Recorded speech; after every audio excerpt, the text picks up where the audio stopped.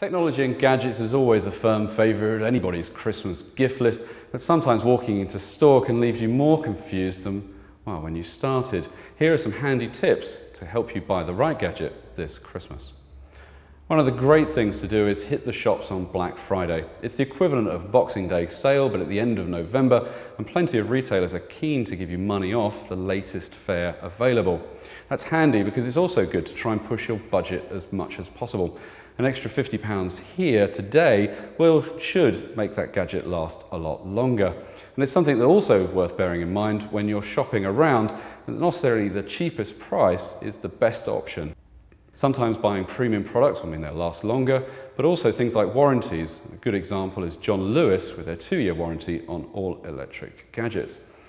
Of course, not necessarily also worth buying the latest and greatest. Last year models were fantastic for last year, and strangely enough they're fantastic for this year as well. So have a look at what you're doing with the gadget to see whether you need that latest tech. And if you do and you're trying to push things to the limit, then make sure if you're buying a phone, tablet or games console this Christmas that you take a time to update all the latest software before you give it on the day. There's nothing worse than seeing kids' disappointed faces when you're having to explain that actually they'll get it after a 2-hour download session and update of the firmware. It's really boring. Hopefully that helps in the shopping. You can catch me more on Twitter with the Ask Intu hashtag, where we'll hopefully be able to answer all your questions.